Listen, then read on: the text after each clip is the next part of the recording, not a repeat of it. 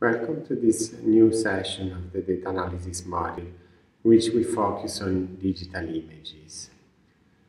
And let's start from a digital image of our beautiful Parkstead house. This is a grayscale image. As you can see, there are no colors in the image, it's just gray levels.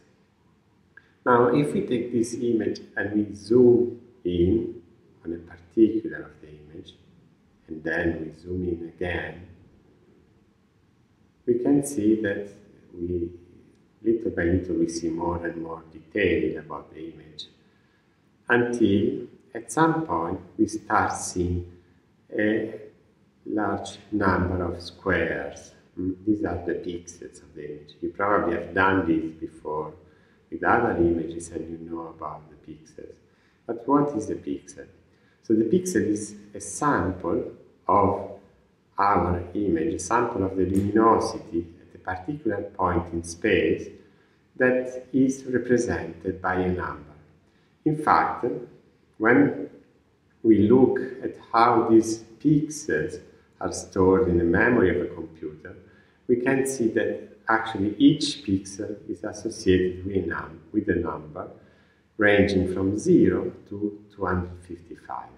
This is not the case for all images, but in general this is the case for most images.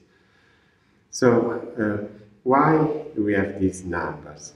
In these numbers we have low numbers such as 0, 1, 10 represent dark parts of the image, while bright numbers represent high numbers represent bright parts of the image.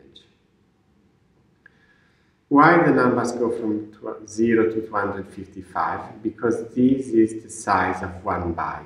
1 byte typically is 8-bit, so you can imagine like having 8 switches that can be on or off, and so 256 is the number of possible combinations of all these switches, because the first one can be on or off, so 2 possibilities.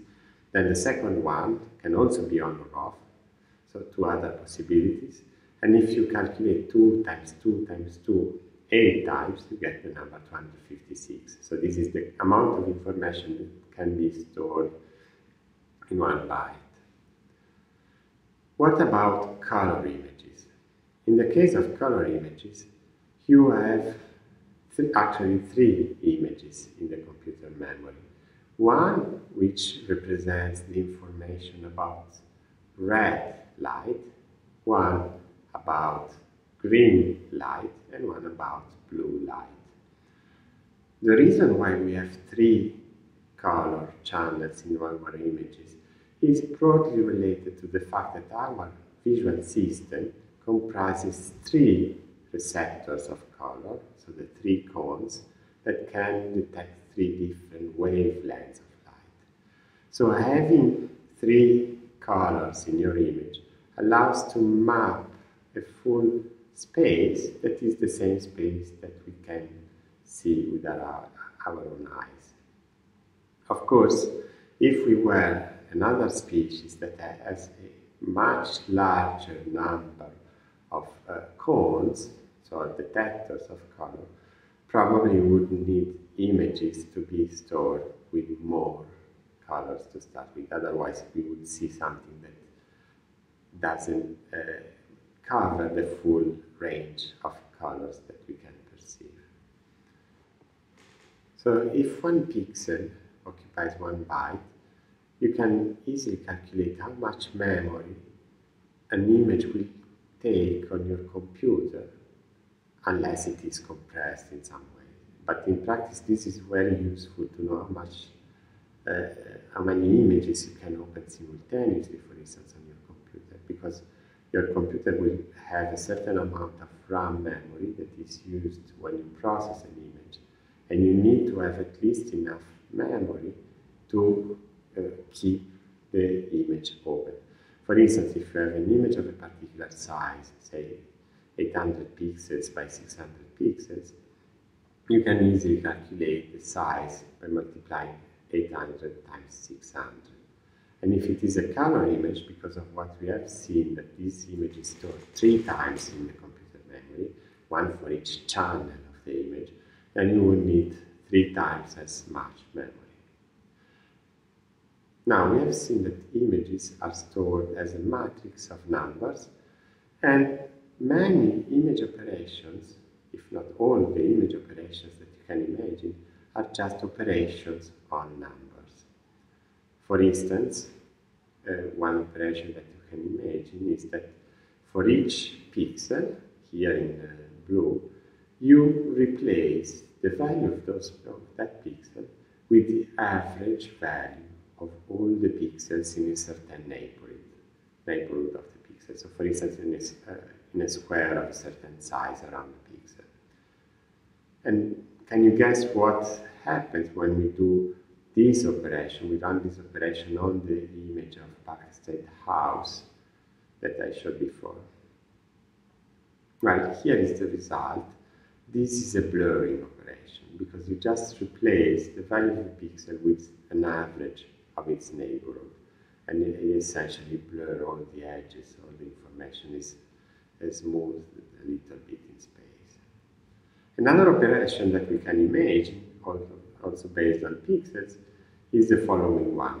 Imagine that this time we still have our pixel in blue, and we replace its value with the difference between the original value of the pixel and the average value of all the pixels in the neighborhood. Before we replaced it with the mean, and now we replace it with the difference from the mean of the other pixels. And we do this for all the pixels in the image. When we do this, this is the result that we get. We get an image in which all the edges appear and all the surfaces that have no edges, no features, are just white, that disappear from the image. So this is an edge detector. There is an analogy with something that happens also in our own eyes. Inside the retina, inside our retina, you know that we have these photoreceptors that can sense light, and they are connected together with horizontal cells. So these horizontal cells are cells that take the input from the photoreceptor and inhibit the neighboring ones. So it is as if they were doing this sort of subtraction.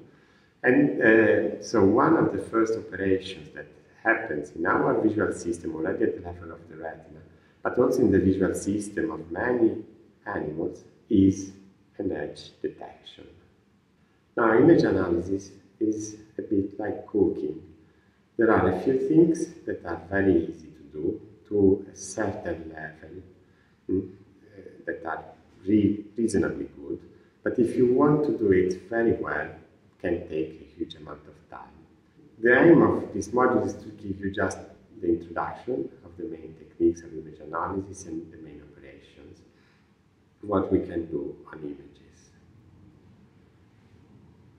So, first of all, we would like to define some terms that will be used throughout the module. Before you can have a digital image, you need to produce it. And this is the step that is called image acquisition or digitization, image formation. This is where you go from a real world object to an image. So an image is just an estimate, a sample of some property of the real world object, and typically of the luminosity of the object at any particular point in space and in time. Now, the amount of light that you can sample is not necessarily visible light. We can also collect images from infrared lights, such as in this example, where researchers have used an infrared camera to image penguins in their natural environment. And by being an infrared camera, the color in the image is proportional to temperature. So this is very useful because we can have an idea of the temperature of different body parts of the penguin. And we can see that much of the body of the penguin is actually very cold. So we are measuring the temperature on the surface of the body, and some parts of the body are actually colder than the surrounding air. That might be minus 16, minus 18 degrees. This means that the penguins have a very good insulation, and so they don't lose much heat. Their body is as cold as the environment in which they live, except for some parts of the body, such as the eyes or the flippers, that you can see in the image are a little bit hotter. So these are the parts of the body where penguins lose more heat. Probably they need to do so because these are functional parts that need to serve another function. And so in order to have a good eyesight, to have flippers that can be used for swimming efficiently, they need to trade this efficiency against heat preservation. This is one example. Another example are medical images that are often obtained through X-rays. So another frequency in this broad spectrum of electromagnetic radiation. So light is just a small range of frequencies of electromagnetic radiation, and we have on one side infrared light, and on the other side we have, for instance, ultraviolet light, X-rays, and so on. And all the entire spectrum of light can be used to produce images. Images can be two-dimensional or three-dimensional, and in both cases they are a sample in a 2D space or in a 3D space of the object in the real world. Now that we have seen image formation, let's see some other terms that are very useful. One is image processing. Image processing is any operation or series of operations on images that start from one image and results in another image that can be enhanced or modified in a particular way. For instance, in this example, we have an image of cells, and then we apply a particular processing that results in a series of edges detected for each cell. So we have transformed one image in another image. Another term that is quite useful is image analysis. So analysis is slightly different from processing in that in image analysis you start from one image and your final result is a series of numbers, of data that characterize the image. So much of our module, the short bit of our module that focuses on images, will be focusing on image analysis. We will have some images and we want to collect some data from the image. Then there is computer graphics.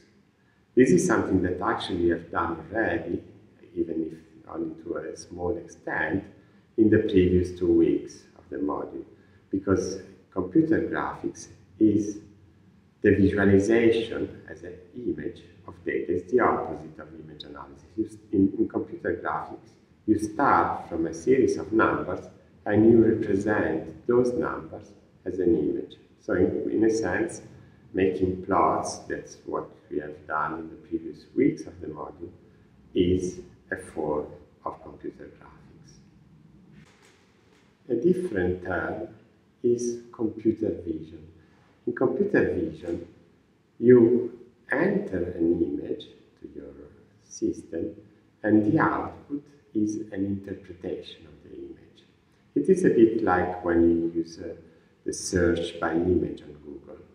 In this case, you input an image to the system and what you get is a short description of the image, maybe image of a dog or something else, that is interpreting the content of the image.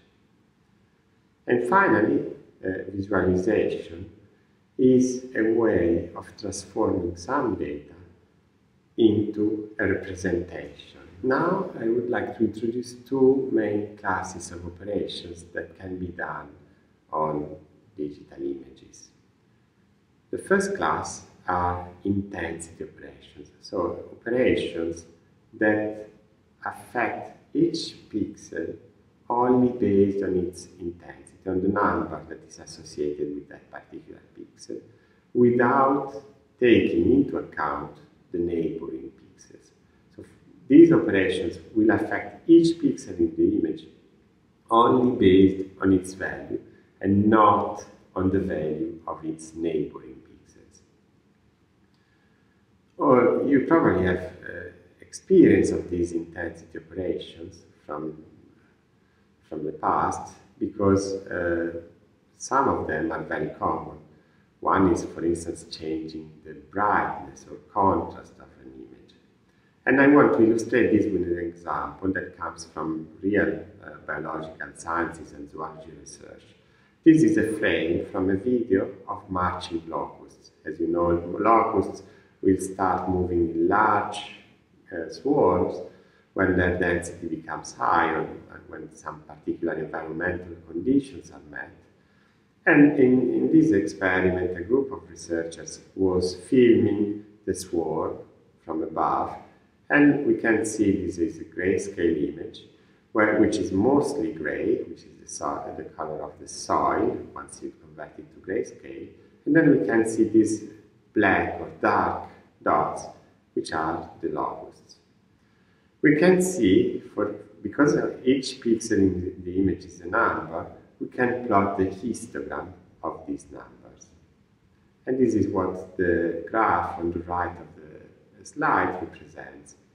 So this histogram, you will see, has a very large, very high peak around the gray level that corresponds to the background, meaning that there are many, many pixels that have that particular color of the background. There is another peak in the histogram which is so tiny that you probably don't even see it in the image, which is the peak associated with the color of locusts. So there are many pixels that are dark gray, almost black, which is the color of locusts, and these pixels will form a peak in the histogram. But because most of the surface of the image is just background and locusts are quite small, we can only see a very tiny peak in the image. Now, an intensity operation would change this histogram because, for instance, if you increase the brightness, all the pixels that used to be dark become lighter. All the numbers that used to be 0, 10, 20 tends to become higher numbers. They become 80, 100, 200, all in proportion. And so what happens to the histogram? If all the numbers become higher, it means that the histogram is shifting to the right. It's shifting towards higher intensity values. And so changing brightness of an image, increasing brightness in particular, will lead to a shift of the histogram to the right, and to, in the real image, to an increase of brightness.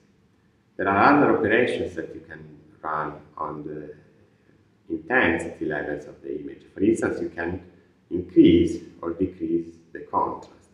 If you increase the contrast, you will have more extreme values for the pixels.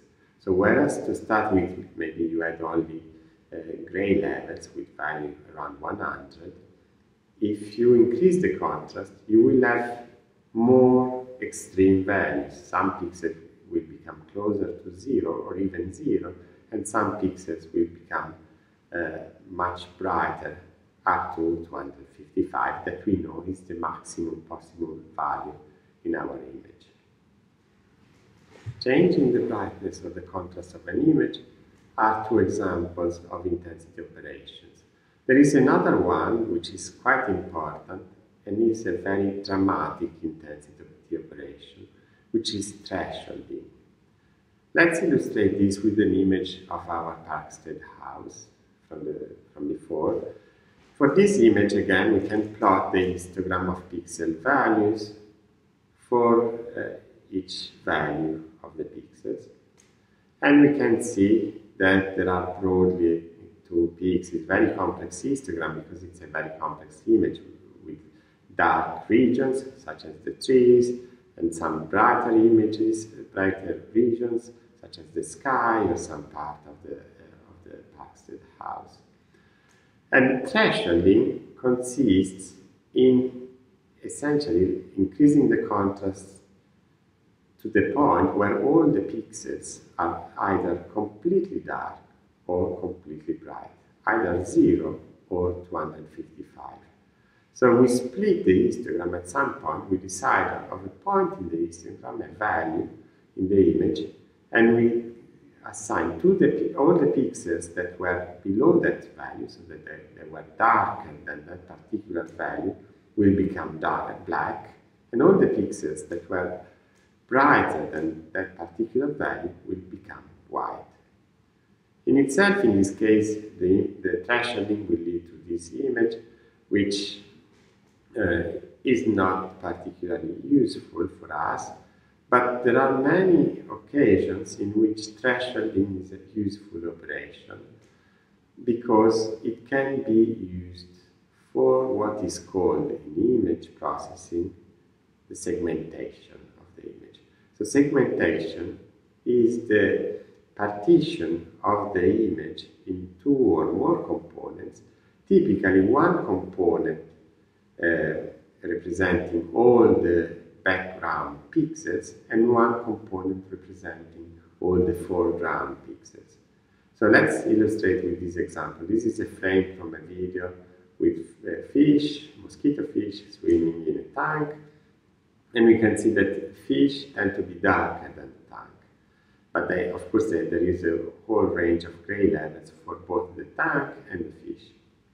So by applying a thresholding operation, we can impose all the fish to be classified as dark objects, for instance, and all the background pixels to be classified with a bright color, with another color. And at this point, the color that we give to objects and backgrounds is no longer a proper color, it's more like a label. And this is why in this image I'm not representing the color as black or white, but for instance I'm representing it as red labels. So thresholding is a way to segment the image, to separate the objects from the background. It's one of the simplest methods to segment an image. The second class of operations that can be done on images are neighborhood operations. So before, the operations on the intensity of pixels only involved each pixel independently, while neighborhood operations involve a pixel and its neighbor, a neighborhood that can be defined in different ways. One example of operation that involves the neighborhood of a pixel is the one that we have seen just before, which is blurring, where you replace the value of a pixel with the average value of all its neighbors within a certain range or distance.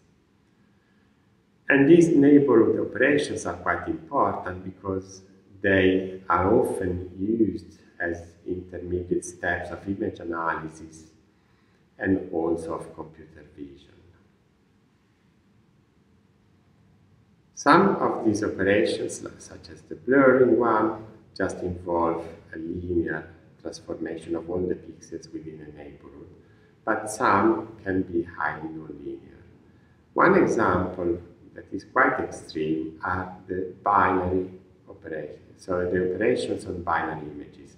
After we have thresholded an image, we have this representation in which all the pixels are, say, either black or white. Say black if they represent an object, and white if they represent the background. And there are a number of operations that can be performed on these binary images, which are morphological binary operations.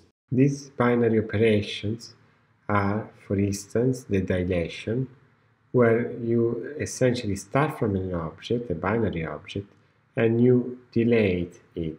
So you assign to the object also all the pixels that touch at least one of the object pixels. Or the erosion, where again you start from an object and you remove all the pixels that touch the perimeter of the object. And then another binary operation that is quite useful is the labeling of connected components. In this operation, all the pixels that touch each other will be given the same label. For instance, you can define two types of connectivity. You can say that two pixels touch each other if they share a face, and this is the 4 connectivity, because each pixel can have up to 4 neighbors. Or you can decide that 2 pixels can be associated if they share either a face or a corner. And this is the 8 connectivity, because in this case, a single pixel can have up to 8 neighbors. So after defining these types of connectivity, you can associate together, group together pixels that belong to the same object. So by combining together all these binary operations, you can use, for instance, erosion to separate objects that are close to each other. And then you can use dilation to retrieve the original size of the objects. And then you can use the labeling of connected components to associate together pixels that belong to the same object. This is quite useful in the process of image segmentation, because you can now associate a pixel not just to either the object or the background, but to a particular object inside the image. So we have seen how digital images are encoded in the memory of a computer, and what a pixel is for both grayscale images and color images. And then we have defined some of the terms that are related to images, for instance, image analysis and image processing, and the differences between these different broad operations that can be done on images. And then we have seen some of the basic transformations that can be done on an image. And broadly, we can divide these transformations and operations in one group, which are the operations that only affect each pixel independently of its neighbor. For instance, the intensity operations, changing the contrast or the brightness of a pixel. While other operations are spatial operations, so the output of the operation depends not just on one single pixel, but on its neighbors as well. And these spatial operations, we have seen a few examples, range from just blurring, where a pixel is replaced with an average value of all the neighbors within a certain range, to more complex operations, nonlinear operations, such as the morphological operations on binary images. And then we have briefly introduced the process of image segmentation, which is the topic of our workshop tomorrow in the practical